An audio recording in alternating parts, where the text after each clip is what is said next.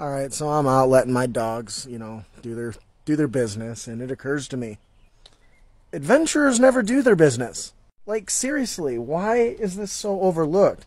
Is it because we don't think it's necessary? What better strategy for attacking adventurers is when they're on the crapper? Think about it, we've got all the perfect monsters for it. Obviously, a mimic outhouse is the first thing that comes to mind, but we can do better. The crawling claw, imagine them using the restroom and just tons of little hands climbing up out of their pooper and grappling, and then trying to drown them in their own fecal matter. Or better yet, putting a pudding in there, or an ooze of some sort, that people are just disappearing and nobody knows why, and they track it down to an outhouse. How amazing would that be? I once ran an adventure by Jeff Stevens where he included in his wizard's tower a toilet that was just a bag of devouring. We need more of this.